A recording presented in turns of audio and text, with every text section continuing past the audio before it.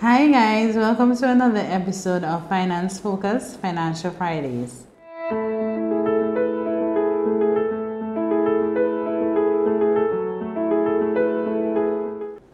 Let's talk about investing.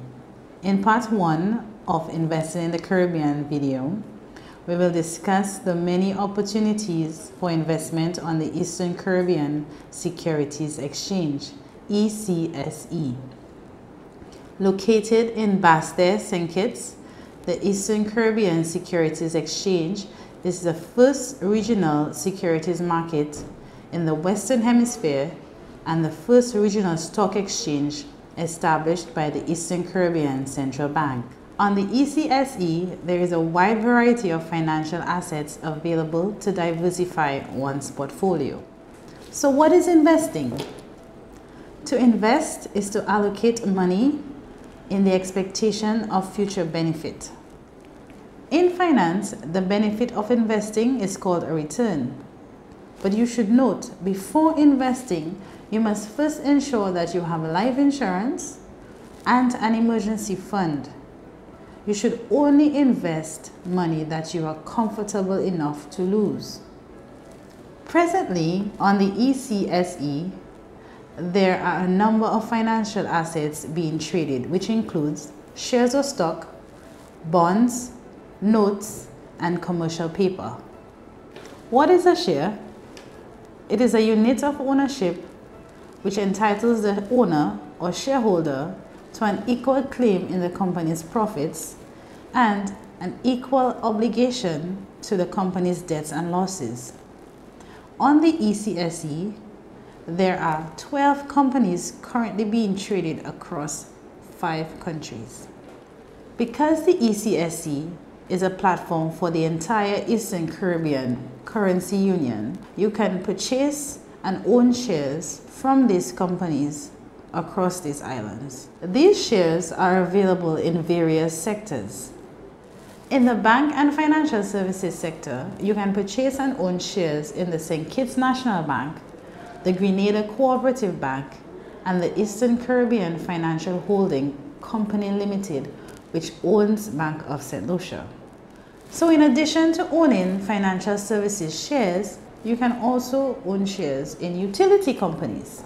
These would include Domlec, Greenlec, and Lucilec. These pay really good dividends. Other companies on the stock exchange include S.L. Hosford Limited and TDC Company Limited. So, your return from these shares are dividends. The earning from these shares would be as a result of buying as low as $3 today and sell at $4 tomorrow. You would therefore have a gain of $1. Note that there is no set time for these results. Rather, it depends on how the market works. So why and how should you invest? It depends on your personal finance goals.